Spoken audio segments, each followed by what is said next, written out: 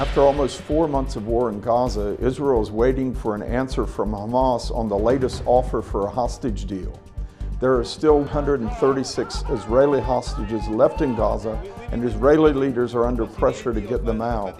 But Hamas does not want to release them unless Israel first agrees to a permanent ceasefire and allows Hamas to stay in power in Gaza.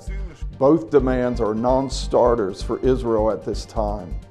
Meanwhile, the upcoming U.S. elections are starting to impact the conflict in Gaza.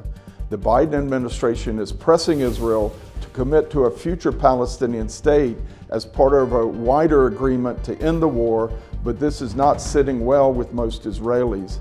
And even Saudi Arabia does not seem to be pushing hard for a Palestinian state right now. Apparently, they would accept a long-term truce in Gaza in exchange for normalization with Israel.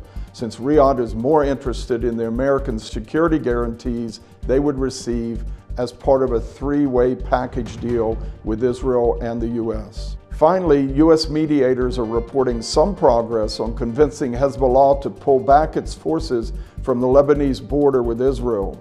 Israel has insisted that if diplomatic efforts fail to persuade Hezbollah to withdraw beyond the Litani River, the IDF will be ordered to go in and push them back by force, risking a wider regional conflict. So please pray for the safe return of the remaining Israeli hostages and for Israeli leaders to have wisdom on how to proceed in both Gaza and on the northern border.